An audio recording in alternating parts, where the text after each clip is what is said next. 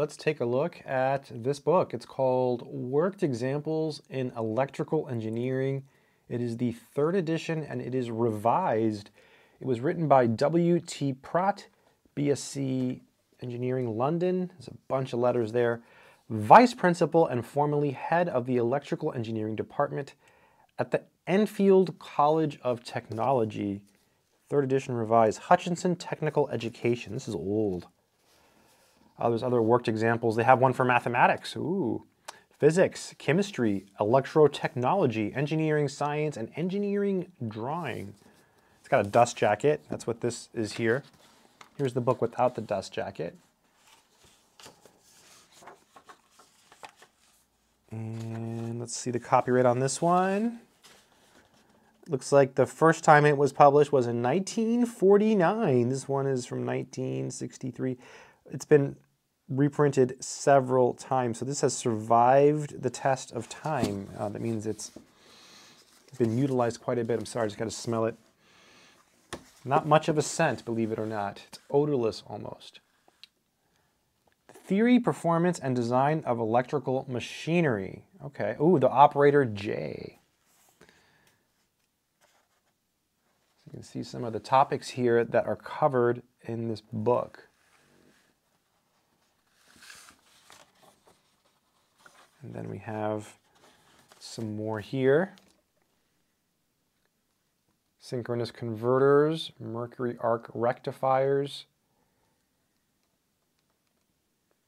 And then we have some more over here. And let's just take a look. Let's go further. Definitions of terms. Okay, so we have some definitions.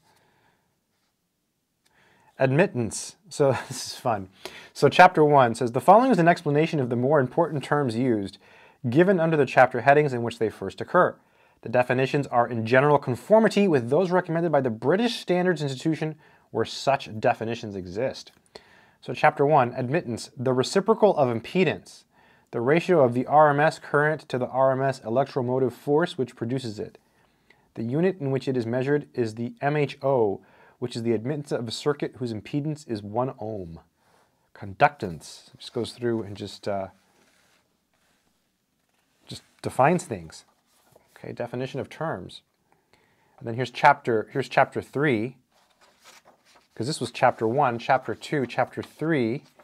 So it just defines all the terms for the different chapters.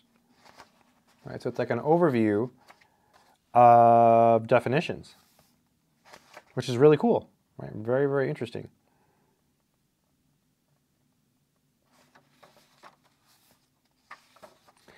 And here are some symbols. Now, I don't know if this book is available, by the way. I don't know if it's free or if you have to buy it. Like sometimes these books are old and they're around, but first published in India. Wow. By India House, Bombay. Wow, this book is really old. The theory, performance, and design of electrical machinery. But I will look, and if I can find a link, I'll leave it in the description. Symbolic notation and its application to complex circuits. Here's the operator J. Explain the symbolic method of vector representation and express the vector 4 plus J5 in its various forms. Yeah, so instead of I, they use J. Engineers, they use J. This is really cool. Complex circuits. I can smell it. I just got to give it a whiff here. So you have tons of knowledge in a book like this. I mean, just so many examples, right? Just tons. So I guess this would be very good for someone who wanted to know electrical engineering, right? So if you're watching this video and you happen to be studying electrical engineering, is this the kind of stuff you do? Like, does this seem in line with more modern electrical engineering books? It's certainly an older book, and I know math books, when they're older, they're very, very different. Yeah. What's this? Alternators. I mean, it's just tons of math and engineering. Tons. Transformers. Equivalent circuits, voltage regulation, etc. When one winding of a transformer is short circulated, there is no flux in the core and no induced EMF in the windings. To circulate a given current in the windings, then needs to be applied PD sufficient only to overcome the winding resistances and leakage reactances. More on transformers, induction motors, copper loss, some formulas. What's over here? Let's see. Transmission lines, general, direct current machines.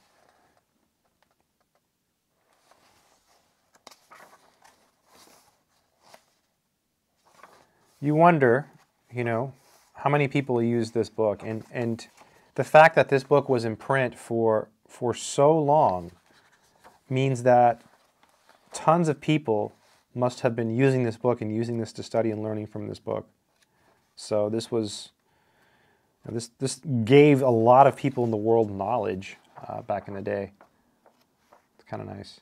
Induction motors. Final steady temperature rise on full load. And here it talks a little bit about it. Let's see what it says here. It was realized at the time worked examples in electrotechnology was published that the necessity for keeping the price within reasonable limits would restrict its contents and would involve the omission of problems beyond the level of the ordinary national certificate and examinations of a similar standard. It is intended that worked examples in electrical engineering shall serve as a sequel to the other book. I see. With the scope of the problems chosen to help students preparing for the higher national certificate, city and guild's final certificate, and an engineering degree. The book is divided into two sections. Section 1 is mainly concerned with the principles and design of AC machinery and concludes with a chapter on DC machines. Section 2 deals with the generation and transmission of electrical energy. The emphasis is therefore placed on the heavy current side of electrical engineering, and the problems have been selected from examination papers in this branch of the subject. And then it goes on here and talks about it some more. Printed in Great Britain. Cool. I think this is the price, maybe? I don't know. Maybe that's how they marked the price. I don't remember what I paid for this or where I got it. I don't know where I got this. I don't know. I feel like I might have got this at a bookstore, but I don't recall. Anyways, if I can find this strange book on engineering from England, I will leave a link in the description and subscribe if you want to. And I have courses. They're on Udemy, but if you get them, use the links from my website, mathsorcerer.com. Until next time, keep doing mathematics.